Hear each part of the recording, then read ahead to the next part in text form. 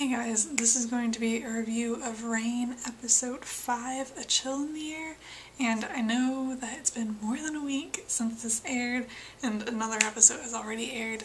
As I've been saying everywhere lately, I'm extremely behind on everything other than school right now because school's just been crazy, and next week is Thanksgiving and then immediately after Thanksgiving finals, so I don't know when I'm going to actually be caught up, but hopefully soon. There's no Rain episode next week because it's Thanksgiving, so that gives me more time to catch up. So hoping for the best, but I am a little bit behind and I'm going to try and not get the episode 5 confused with the episode that aired the other day. We'll see how that goes. First thing that I want to talk about is Olivia. She came in this episode, and I'm trying to remember just how I thought about her after this episode and not the newest episode because I think it kind of changed a bit. I really don't like her. I still don't even after the newest episode, but I'll talk about that more later. But I'm just not a huge fan. I know, I don't know. I don't really hate her, and I can understand her motivation, especially considering the time period and the position she's in, but I also don't like her.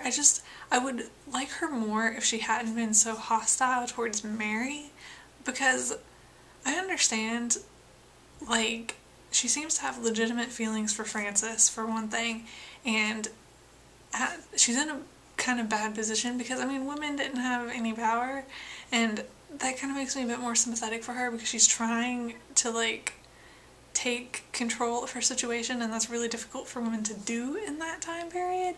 So I can understand why she's doing what she's doing, and she has the chance to become queen, and considering the circumstances, the queen is counting on her, and if she doesn't do what the queen wants, the queen can have her killed. So if it were just for that, I wouldn't hate her so much, but I didn't really like how hostile she was towards Mary. And I just didn't think it was necessary, and it seemed really mean, and Mary was extremely nice to her. And considering she knows that this girl is, Mary knew that this girl was her fiance's ex-girlfriend, basically, considering how nice Mary was for her, she was kind of, I don't know, I don't want to say unexpected, yeah, I guess unexpected, just because you would think that Mary would kind of not necessarily be mean to her, but not want to befriend her. But she does. She has her sit with her and her friends when no one else was really talking to Olivia, and then Olivia goes and is just extremely rude to her and tells her that she's going to steal her fiance, and I just didn't really think that that was called for, so I'm not a huge fan of. I also have to mention that we now have 2 characters that haven't had English accents in the show, and Olivia is one of them. Olivia is supposed to be from, because have they mentioned it? If they have, then I missed it. I don't get why she would be from anywhere other than France, because she doesn't have a title. I'm almost positive they mentioned that she doesn't have a title.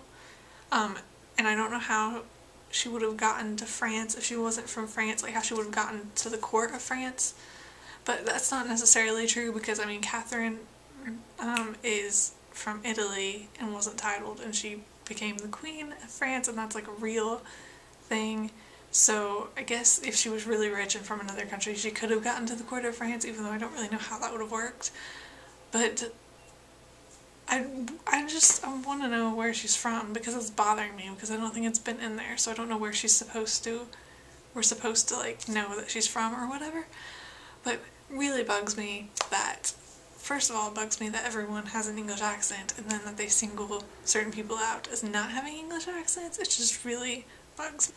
Mary and Sebastian kissing is not really out of the blue because of the earlier episodes, but it had started kind of from the past couple episodes, not really expecting it to happen, so it was kind of unexpected.